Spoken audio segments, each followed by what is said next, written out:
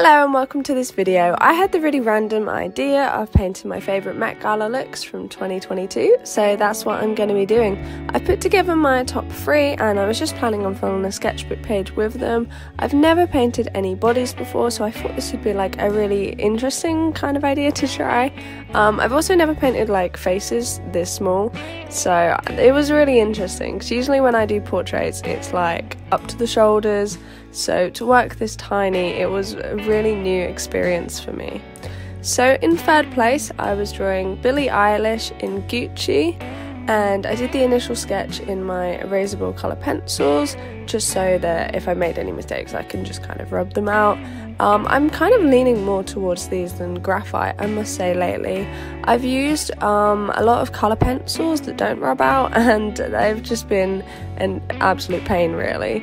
And it's just really messy. So I got some erasable colour pencils and they work really well so far. I'm not too sure about with watercolour though. I do feel like it acts like a bit of a barrier, which you can kind of see here, so I'm just going to keep trying them out. But yeah, so I did the initial sketch in colour pencil. Now I'm going in with watercolour. I did a base layer which was kind of wet on wet, kind of wet on dry, and then I just went in adding some details. I do think I definitely got more in the swing of it as time went on. For the first one, like, I really like the hair. I must admit, I do love how the hair turned out, and I do think the first one is a slightly different style to the other two, but it was a really good intro one. And I love the lace on the sleeves as well. I think it was a really pretty dress and it actually really fits the theme. I think this one probably fit the theme best, to be honest, but it was third place for me. I do think the other two are slightly better.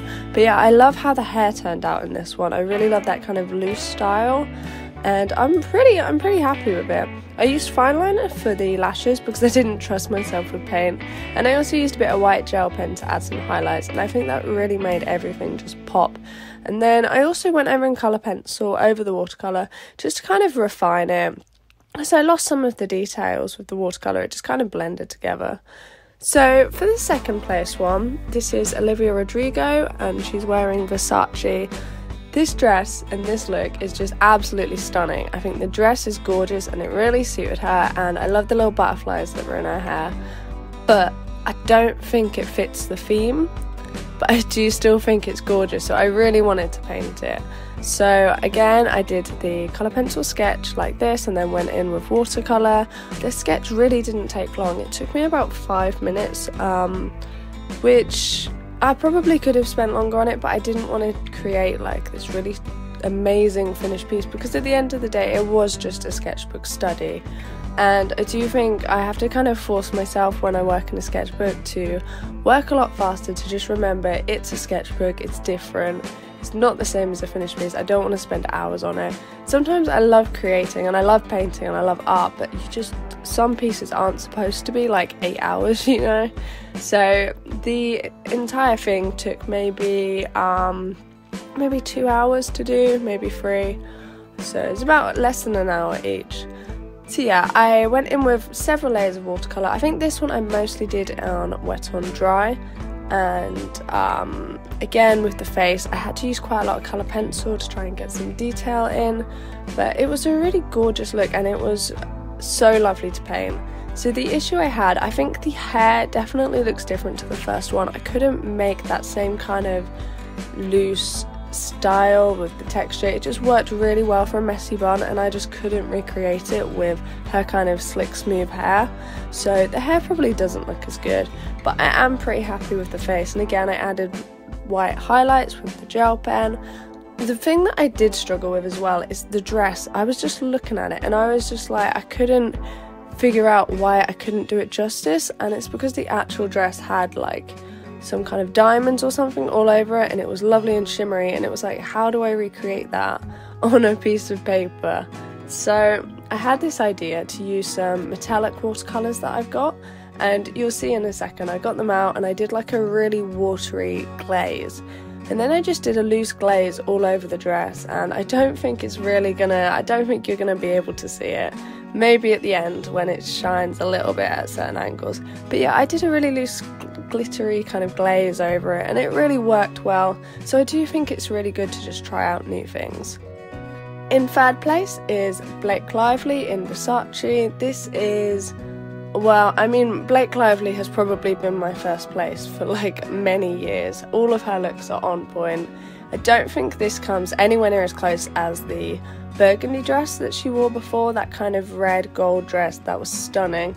And I do think this year, I think that the standard was just a lot lower for dresses. It was kind of hard to come up with my favourite dresses that were also matching the theme, where in previous years I think there's just been some amazing looks and I could probably do like 10 quite easily just off the bat, come up with my favourites.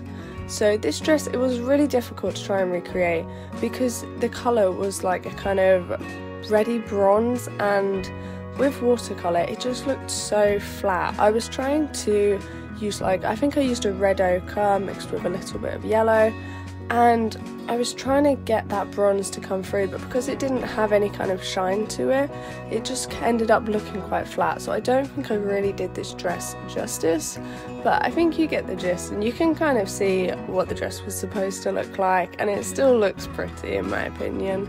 I'm a little bit happier with the hair on this one. You can see that the hair is kind of a combination of the way that I painted the hair in 1 and 2.